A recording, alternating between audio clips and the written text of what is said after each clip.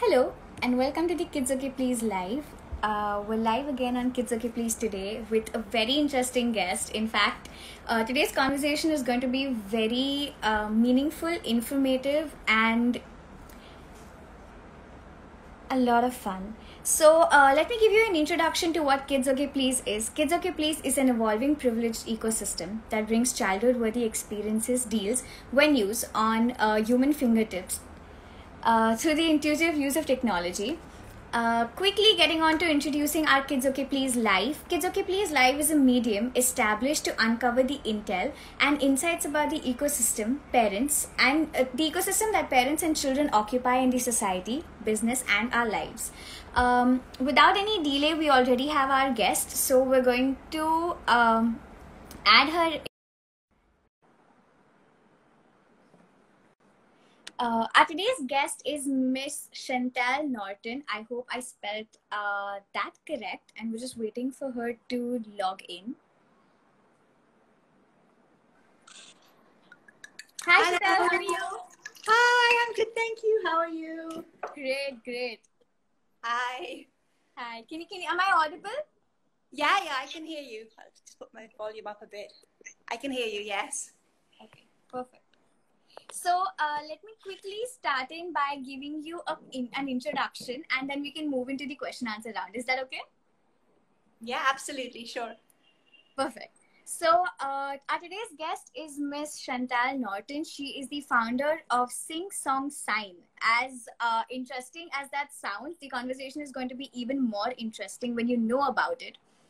She is originally from England, and she's lived in Mumbai for the past 15 years and considers Mumbai as her home. She initially started Sing Song Sign to bring baby signing into mums in Mumbai. And as she had experienced the amazing benefits of signing with her own daughter, it opens the lines of communication with your child from as early as 6 months, because they can talk to you with the use of signs before their language develops.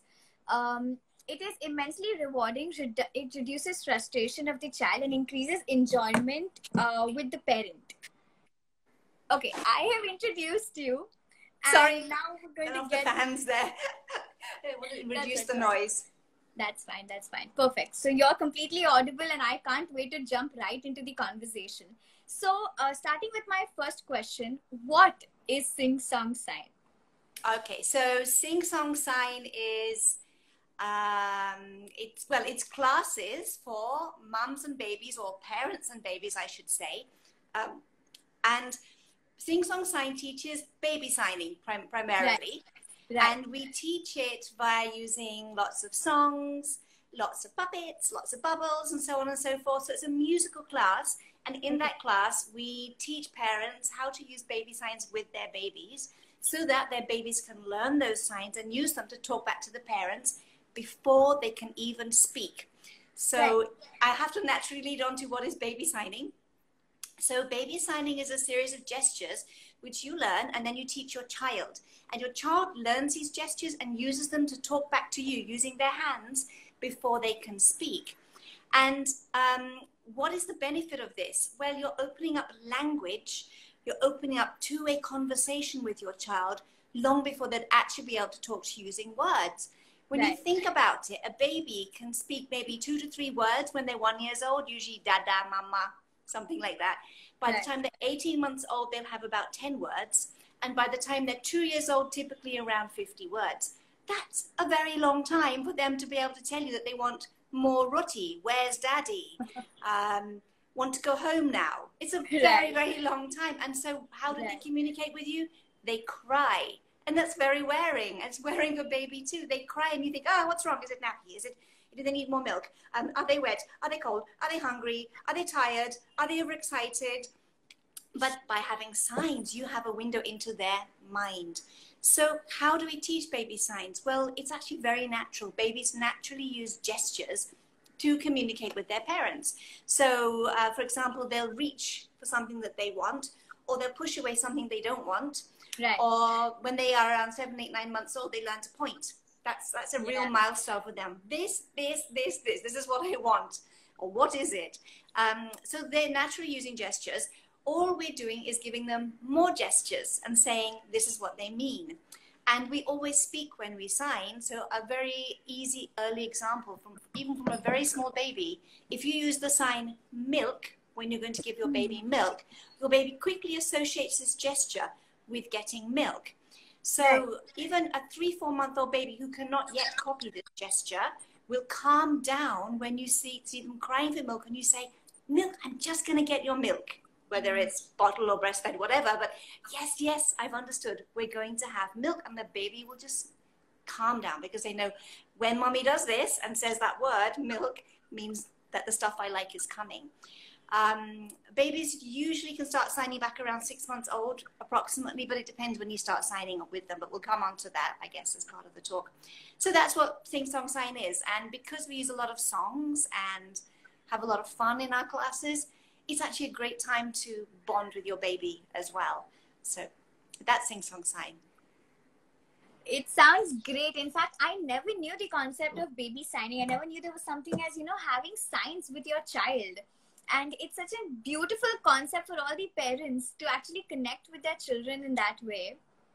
So actually, my next question was right onto the age group. That what age do we actually look at when it comes to teaching signs? Do we stop at any particular age for that? The age you would stop is if your child is clearly communicating everything they want to say, then there's no need for baby signing. But it can even help a child who is learning to talk in the transition to speaking, so toddlers. Right. So, you know, there's plenty of children who attend the class up to about 2.5 to 3. They are beginning to speak, but sometimes it helps to clarify their speech. So an example, I don't know, I'm picking random examples here, but well, a nice one actually was a child who was afraid of the noises outside the window, did not have enough words to say, I'm scared of the noises outside the window.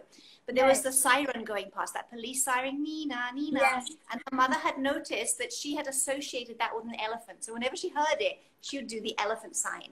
So this baby was not sleeping, and mom is like, what's the matter? And the baby pointed to the window and did the elephant sign. So mother was like, oh, it's the elephant sound that you are afraid of and you're not sleeping. So she shut the window, baby went to sleep.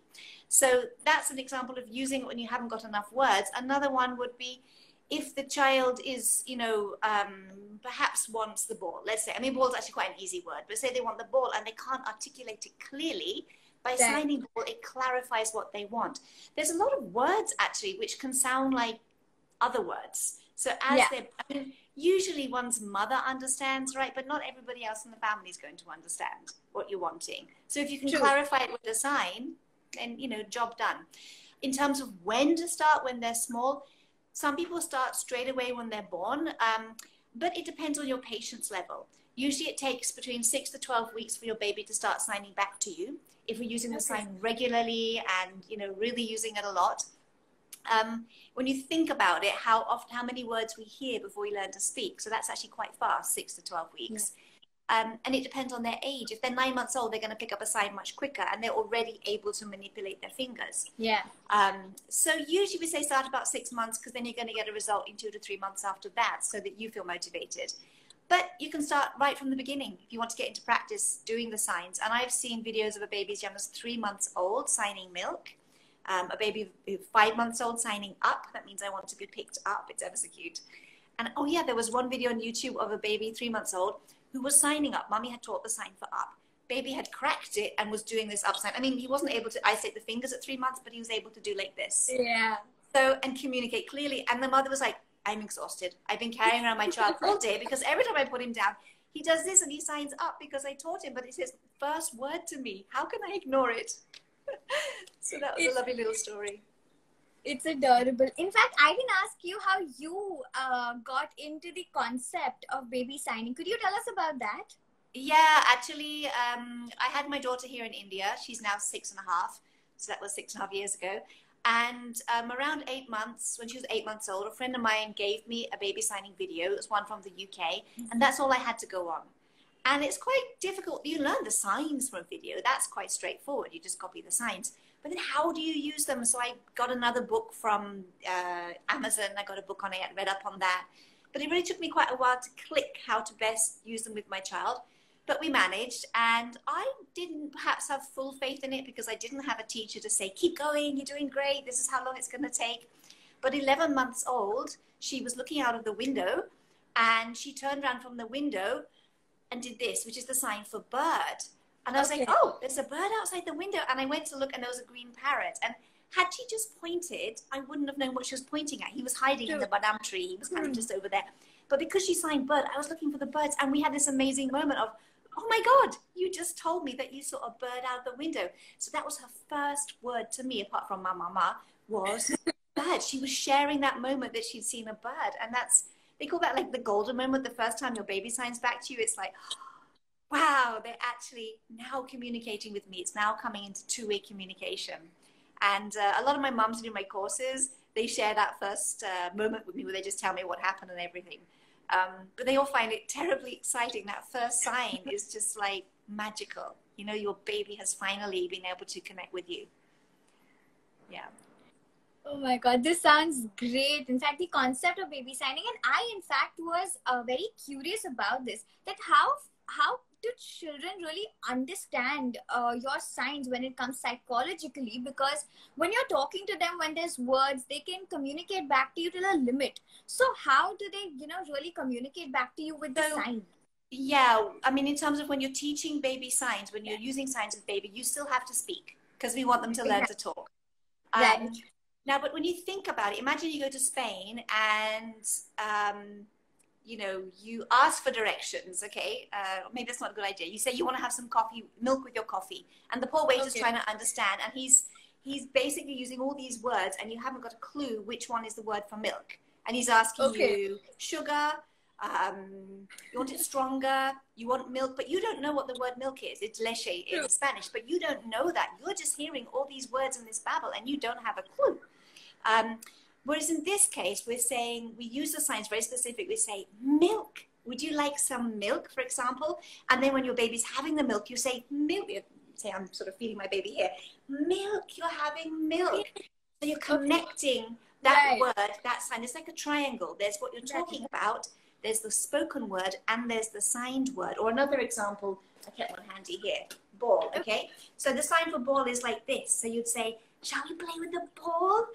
Look, I've got the ball. Are you going to catch the ball? They catch the ball, and then you say, ball, you've got the ball. And that word starts popping out of the sentence. Ball, ball, you've got the ball. And that sign is always coming. Every time you're playing with the ball, you're using the sign. And so the baby is able to connect to gesture much faster than the word. And that's how it helps them. And yeah, picking that word out of the sentence. You asked me something else in that. I've forgotten what it was. I think I missed part of the question. I think it was this. I just wanted to know that how is it, do they pick up the gestures and the words faster than they actually can? So a baby is able to use their hands quicker than they can use their voice. Their vocal, actually, the baby's vocal tract is not developed. If you look at Neanderthal man, apparently did not speak because the shape, literally the shape of his vocal tract did not permit speech, did not permit all the different sounds that we have today. We have a more upright, long speech canal. Now, when the baby is small, the priority is milk and breast milk. There's that sucking action. So the gullet is not shaped yet perfectly for speech. They can make sounds and they can babble, but it's not yet developed. So they will come to speech as they literally have the space to start speaking. Which starts around as early as coming up to about 18 months old, but I'm not sure the exact month or whatever. So, but gestures they can use naturally right from the beginning. And usually when they start copying back, it's quite approximate because a gesture has three parts to it. It has, I'll use the sign for rabbit, here's rabbit. So you've got a movement, the fingers are doing this. You've got the placement of the hand, you've got the shape of the hand. That's a lot to take in. So a baby who's signing rabbit usually might do something like this, usually off to the side because they have no idea where their body is. I mean, the paracipral sense takes time to develop, so they might just do it out here. But if you're signing rabbit with your child and you're seeing them looking at you and doing something with their hand, they are trying to copy back. And in our classes, we use a lot of the classic nursery rhymes like open, shut them, wind the bobbin up. Clap, clap, clap, all this clapping, hand waving, opening, shutting. The child starts to copy those back, which is all about the motor control. And as they gradually gain motor control, they're able to sign back to you. But this milk one's quite easy. You know, so even a very small baby is used to grasping things. From about 3 months old, they can actually hold a rattle. I don't think they can let it go at will, but they can hold it. So this is a very easy sign for them. And yeah, we call it approximation. So when babies start signing, they're going to approximately sign. So the sign for water is like this. It's 3 fingers, and you tap it on your chin. But the baby, if they're signing for water, is probably going to just do this, because they can't yet. I mean, this is quite complicated. They can't yet do that. But you would sign consistently, and they would copy back as best as they could. Like ball's actually quite easy. You're just moving your hands in this and clap. And if you're, you know, there's a little bit of guesswork in the beginning. You know, which sign is my baby signing to me? Are they just clapping, or they're saying ball? Well, you can find it. Get the ball if the eyes light up. Yes, that was the ball they wanted, but they couldn't say ball. Right. And then gradually they get better and better at it. One of the little girls on my last course was learning monkey, and I got the cutest video. Said when she's literally sitting at the table and she's doing this with her hand, and she doesn't know how, because monkey's like this. It's like you put your hands under your, it's like you're scratching your armpits. Yeah. And she's literally doing this. I can hear the mummy laughing on the video, and she's trying to figure out how to do it. It's ever so cute. And then 2 months later, she's cracked it, and she's got it really well. But yeah, you can recognize their signing attempts. And that's part of what we cover on the course as well. What to look for when your baby starts to talk back to you. They actually start, if you're signing a lot with them, just like they do verbal babbling, they start doing hand babbling, which is literally, they start looking at their hand and trying things out because they've seen you using your hands. And this is same as happens to deaf children who are signed with. They copy the gestures, actually a lot earlier than speaking babies. They copy the gestures that their parents are making to them. Which brings me on to a very important thing, which a question that a lot of people ask, and I'll just address it, that one. Will signing with my baby delay speech? And I need to just address it because it always comes up, and the answer is no, it will not delay speech. It'll actually accelerate their language development. They'll have access to use those words, and by the time they come to speak, it's just a matter of uttering the word. But they can already say more roti, or where is daddy, or want to go home, you know, sign for home, and signs like that. And they have done an experiment about 10 years ago, and they split into control group and babies who were signed with, and they tried as best as possible to control for all the other factors that could affect. And they found that babies who were signed with, by the time they were 3 years old and speaking, had a spoken vocabulary that was 11 months ahead of the other group. So almost to the vocabulary of a 4-year-old, because they had been able to use language earlier than the babies who were not given sign language. So it doesn't make them speak particularly faster, at least scientifically they say not, although I've seen a lot of our babies do make speech attempts earlier because they're anyway doing this, so now they're going to add blah, blah, blah, blah, blah, trying to say the word ball because they know they're getting understood. But it does mean by the time they come to speak, they have a lot more language. And the great thing about it is it reduces the frustration as well, because you're not having to guess what your baby needs. Your baby's not frustrated because they're getting understood, and that makes them feel wonderful. And you're not getting frustrated because you're not having to guess all the time what your baby wants. And you can encourage them and say, use your hands to talk to me. And by giving them those signs, it just gives you a vocabulary between you as well. So we have a lot of signs around bath time, for example, such as splash, you know, so the baby may do like this because he wants you to splash, or you may do like this and your baby may splash. And he's understanding the spoken word, but he can't say it yet. You can say it, but he can say it with his hands. Let's splash, let's play, etc. So yeah, this is how it's used. So actually, I was coming to my next question being about language, but I also have one more question which states that what is the transition time that it takes from signing to language? How much approximately? Do you mean signing to spoken language? Yes, spoken language. Yeah, it tends to be about the normal timeline. Because again, you're waiting, you know, baby has to practice those vocal sounds. So it does not accelerate their spoken language, but when they come to speak, they have a much bigger vocabulary. So they'll be speaking in you know, proper sentences much earlier than a baby who doesn't sign, simply because they already know how to say, you know, let's go home. So they put those two words together.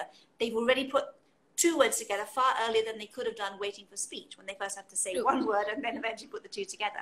So language comes, usually you're going to have a baby talking about 50 words by 2 years old. Babies who sign do tend to have a few more words simply because they've been able to get hold of words sooner and use words sooner. But that's not something we can promise, because baby takes their own time when it comes to spoken language. But in terms of using language, which actually is the critical thing, you know, when we talk about babies with speech delay, the thing that is not good about speech delay is their inability to communicate. It's not, you know, they're going to eventually learn to speak unless there's some underlying condition. So that's not the issue. The issue is they can't connect in the same way that babies that can speak can connect. Right. So, you know, if they're having baby signing, they have a way to connect. So the delay is not delaying any of the mental capacity. Plus, signing, along with speaking, it fires off two different areas of the brain. So it actually wires up the brain even better than just speaking, for example. Yeah. So, yeah, it doesn't accelerate spoken language, but it accelerates language and being able to use language. And that's the most important thing. Right. So coming on to my next point, and this is actually a point I would like to make to everyone who's watching, that we're soon going to have Sing Song Sign on our platform as well. And in fact, you are coming up with classes, if you could tell us about. Yeah, so I have a workshop, and that is a 1-hour workshop which gets you started in baby signing. So in that workshop, we teach about 15 baby signs and how to sign with your baby, the benefits of it, why it's good, how to sign with your baby, and some tips and tricks to really sort of help you go along. And it also gives you a chance to experience the format, the online format, which is, of course, a little different than being a physical class. Right. And then we also have the 8-week introduction to baby signing, baby signing basics course. And that's a once-a-week class. And we support you with, you have a live Facebook group, sorry. You get access to the replay. So you have the actual class, but if you want to watch that 2-3 times throughout the week and do the songs with your baby and so on, you get those replays available for a whole week after each class. You get a weekly handout. You get a little 2-minute video, which just recaps all the signs so you can quickly learn those and remember those. And I think, you know, apart from the actual classes themselves, having that WhatsApp group is a lot of support, because I ask people to check in. How is it going? Do you have any questions? You know, so of course, not being in a physical classroom, we don't have as much two-way, because when you use Zoom, you cannot have all the microphones on. It just doesn't work. But the WhatsApp group sort of compensates for that. But what is interesting about the online course is that because you're in the comfort of your own home with no distractions, it's just you and your baby enjoying. I found that mothers have been able to concentrate and learn how to sign with their babies perhaps much quicker, much better, much deeper than in a physical class. Because in a physical class, it's great fun, but there's a lot of distractions. This baby may be crying, you didn't quite catch what was said, or your baby suddenly needs attention and you can't pay attention to what's being said, or you missed that. Whereas at home, when you've got the replays as well, you can really absorb that. Plus, the replays are great because one mummy was telling me from my last batch that she would do the class once with her baby, and then grandma would do the class again. So grandma got to learn the signs, and she got to learn the signs. And baby got both parents, or both carers, singing and interacting with her. And grandma's also using the signs in context, so baby's going to pick up on them very fast. And the last group, we had phenomenal results. We had, it was about 2/3. It was, I'd say about 70-75% of babies signed by the end of the course. I expected them all to sign by around 3 months. But by the end of 8 weeks, we had about 75% signing, which was like, wow. And some of them were really signing up a storm. I mean, one of them was up to 20 signs. It was like, whoa, that was fast. So, yeah, like that. Right. So I hope everyone's got that, because we're going to soon have their classes on our platform along with our memberships. And a few more questions that I have for you right now. So that people have a little more clarity. So Sing Song Sign, does it go with, as it says, is it singing the songs? How is it conducted? Oh, why is it called Sing Song Sign? Well, I've seen some baby signing courses where they just tell you about how to sign with your baby, and that's fine. But the singing part is really powerful because, you know, singing with your child is one of the best things you can do with your child, because it's got that song rhythm, it's got intonation, it's got the language, it's got the connection with your baby. You're using facial expression, you're using the signs. It helps you remember the signs as well. So the way we do our classes is we usually start with a welcome song. We welcome all the babies by name. We sing their names because it's important for them to hear that. And I'm told by the mothers, even, of course, in the physical classes, I could see the babies react. But in the Zoom class as well, the babies still react when they hear their name sung, like, oh, wow, that's me, right?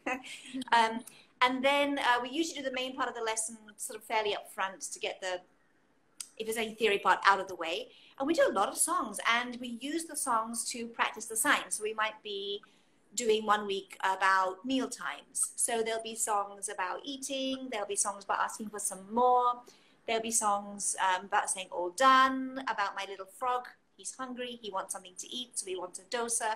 I have lots of puppets. These are my, I'll show you some of my guys. This is little tiger, and he shows up every week. Say hi, little tiger. Okay. And this little frog, and he does a lot of our songs with us. Hi. Okay. Like bind the bobbin up, he does that with us, and he claps. And sometimes he signs too, don't you? You want to teach them the sign? Which one you want to do? Eat, yeah, that's right, the sign for eat. We were learning the sign for eat. Ooh. So he helps us learn our signs. And he's quite like a toddler because, you know, he's not able to articulate his fingers yet. He's just doing combinations, yeah. So say bye-bye. Okay, bye-bye. Bye. So, yeah, we use all these guys to sort of help move the class along. So a lot of puppets. And a lot of songs you'll already know. Nursery rhymes, the classics, monkeys jumping on the bed and so on. Yeah. But also a lot of songs that you don't know. Some, you know, I've scoured iTunes and Spotify for all the best nursery rhymes. I happen to know a lot because I used to teach dance and teach babies and know a lot of nursery rhymes before, but even I found some new ones. So every week, I was looking at it the other day, you learn about 4 or 5 new songs every single week. So your repertoire grows, and I share the playlist so you can actually just, you know, play those with your child during the week and sing along to them. Right. Because there's a lot of music out there, but I think a lot of people are listening to Choo Choo TV and, you know, on YouTube and these sort of ones. And for me personally, I don't find them melodic enough. I find them very synthetically created. So the songs I'm using are all real instruments and baby paced, you know, a lot more of the voice, less of this instrumentation that sort of gets in the way. You know, for babies, you want to slow it down. You want it to be calm. You want it to be gentle.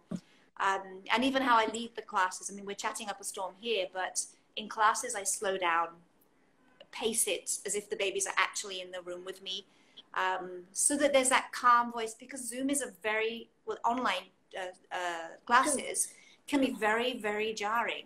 And my daughter does some, and it's like, whoa, this is coming into my living room. So it's very important that the person on the other end is conscious of that and really thinking of how it comes through on the other side. So so far so good. I think I'm doing okay. The parents say it comes across very well. So yeah. True. So one concern that usually comes up is the screen time, and the children, the age group that we are dealing with is actually pretty small. So how do we manage the screen time with the kids? Yeah. So yeah, that gets asked a lot actually. And some parents don't want to give their child screen at all. That's absolutely fine. I've had a couple of twins joining the last batch. They were 6-month-old, and mummy, daddy didn't really want to have screen time. Well, at 6 months, it was quite controllable because baby was in the little chair facing mummy, and mummy was facing the screen, and then singing with the baby and looking at me beyond. But really, the class is designed, even for babies who move around a bit, is designed for you to interact with your baby. So I tell parents, sit on the floor comfortably with your child, put a few toys around, put the screen over there out of reach so you can see it, and put your baby so that they can see you. Because when you start singing the songs, your baby's going to look at you. They're not going to look at me.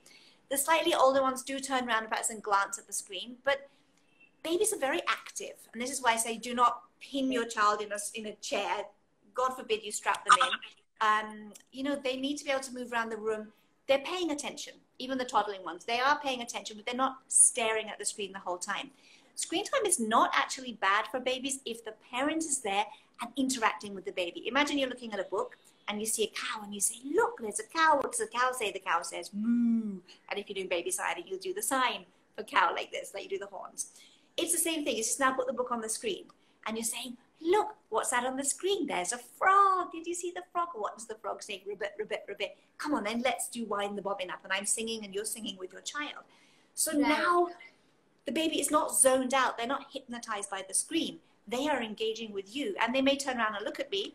But yeah, and they're not mostly watching me. They're watching their mums. And that's what needs to, or moms or parents, whoever's doing the class with them. And that's what needs to happen. So, yeah, so it's actually a positive thing to do with your child. If you're not sure, come along for a workshop, try it out, see how it works for you. A lot of parents say the main issue is the child wants to grab the phone or the iPod or the laptop. So it's like the best thing you do is telecast it to your television so it's really out of the way, or just put it up on the table where they can't reach. Right. And then, yeah. So, but most people said it worked. It worked just fine. Even those who were not wanting any screen time said it was fine. And there was one 11-month-old mother didn't want him to watch the screen. He didn't really look at it. He was more interested in mummy doing all the songs. So, yeah. So it does also happen that way, that we can have it without the screen time for all the parents who are worried about the screen time for their kids, which is wonderful because the main focus over here is for the mother and the child and the parent to develop the connection. Yeah. So coming to my next question, in fact, is how much time, effort, and what is expected from the parent out of this? Because it's a complete parent-oriented activity that is supposed to be taken out. So can you tell us more about that? Yeah, yeah, it can feel like, oh my God, what if there's one more thing I have to do? Yeah, I can see. Yeah, that's a very valid question. Actually, it's very easy because what we teach you in the class is how to integrate it into your daily routines. So you're anyway giving the baby milk, so now let's just sign milk. It's time for bath, so say, let's go and have a bath, and use the sign for bath like this. Come on then, let's go and have a bath. So it plugs into all these points of your day, and we don't give it to you all at once. Every week we give you another area to plug in a few signs. So the songs are great because they give you a time when you can actually be singing with those signs to remember the signs. But in terms of using them with your baby, it's very straightforward. It's just the first couple of days you may feel a bit weird. You know, it's kind of like, is this, you know, is my baby even looking at me? What's my husband thinking? And my mother-in-law is definitely thinking I've gone completely boggled now. You know, so that's the mental barrier. But once you've been doing it for a couple of days, it's easy. And if there's any dissenters in the family who say, what are you doing? We didn't do this when you were a child and you turned out fine. Once they see the baby signing back, they are right in there wanting to sign for the child too, because they want to have that connection too with your child. So it can feel like you're doing it all by yourself until you get that first sign. You know, in terms of the other members of the family maybe not joining in. However, because the class is online, daddy's around. So daddy often sits there, joins in, and I'd say about 50% of the last batch we had daddies in the class also, because it's a really nice time to sit, you know, sitting on the floor with baby. You have that 45 minutes where there's nothing else that you're doing. You're just doing this lovely interactive time with your child, and you're allowed. You don't have to finish that thing off for work or go and, you know, I don't know, tell Didi what to cook in the kitchen or whatever. All those multiple things mothers have to do. You've allocated the sit down time to sit and do that class. So it works well. Yeah. Perfect. So this sounds great. And in fact, before I get on to our next question, I would like to tell everyone who's watching that if you all have any questions, doubts, or queries, or anything you would want to ask us, you can put it down in the chat box right now. In fact, we do have a question as well. Let me direct that to you. Any tricks to make them stop crying at night? So kids tend to cry at night a lot. Any tricks, any suggestions for that? Yeah, you could sing with them. You can sing some nursery rhymes with them.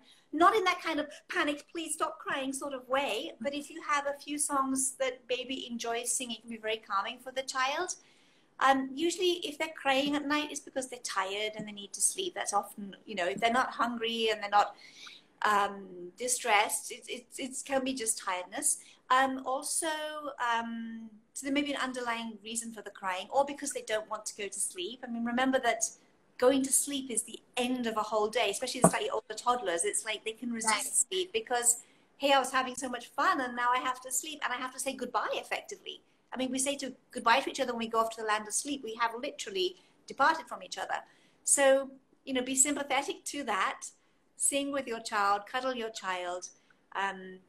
Definitely singing helps a lot because it's that interaction with your little one. And yeah, I mean, I'd have to understand the full context of crying, but I would say, yeah, definitely singing is a help. Right. That is why I think a lot of people say that singing to the child or saying stories to the child at night before sleeping really calms them down and puts them off to sleep pretty well. Just knowing that there is someone with you. So, getting on to our last question, in fact, and I think we've covered most aspects of this conversation. For everyone who's watching, I hope you'll have taken back a lot of important parts of this conversation, because I have, and it was a very interesting conversation. How do you think we, as Kids OK Please, can be a part of your journey and help you spread this entire thing? How can we be a part for you? Oh, I don't really know. I mean, you've got a platform where you are, you know, creating a lot of interesting content and, you know, interviewing a lot of, I've seen on your platform a lot of interesting interviews and bringing that to parents. So yeah, it's just a matter of spreading the word. And I think, you know, with baby signing, it is one of those things that, I mean, I heard of it from somebody else who had done it with her child and said, this looks like a good idea. In fact, she was doing it with her child, but her friend in UK was doing it and had done it and said it's a great thing to do. So it's one of those things which is very much word of mouth, you know, mothers tell other mothers and so on. I don't know. I don't know how else you could support, but we can find out ways for sure. Mothers have a pretty good circle that way. So you get to know a lot within the mother. So that's a great idea, in fact. And now that we're listing down your classes, it's going to be even more available for everyone who's watching it, along with our memberships, in fact, because our memberships are live for everyone who's watching again. So I guess we're on an end of this conversation. It was a lovely conversation. Is there something that I must have missed out and you would want to put light to? Anything that you would want people who are watching to know? I don't think so. I think we probably covered. Of course, it's more if people have questions that I'm ready to answer. I don't think we really missed anything out. I think we pretty much covered the main points of what is baby signing and why it's good for your child. And but I think really you sort of have to come along and like do a workshop and really discover just how magical it can be to, you know, learn those signs and to do the singing with your child. It's all about connection, and, you know, communication is at the heart of child development. A child who's not communicated with does not develop as well. It's as simple as that. You know, sometimes late talkers are literally because they haven't heard enough words. You know, parents have been busy, left with Diddy, Diddy's not talking to baby, baby talks. Like, that does happen.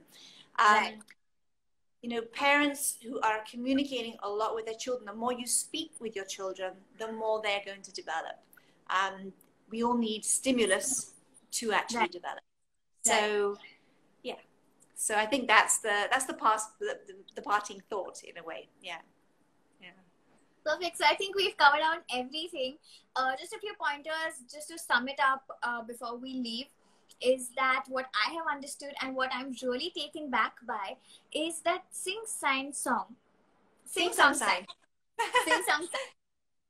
So sing song sign is basically where your child learns languages. Your child learns signs before learning languages. And I think it's a beautiful way for parents to associate with their children and give them a better vocabulary in the coming years.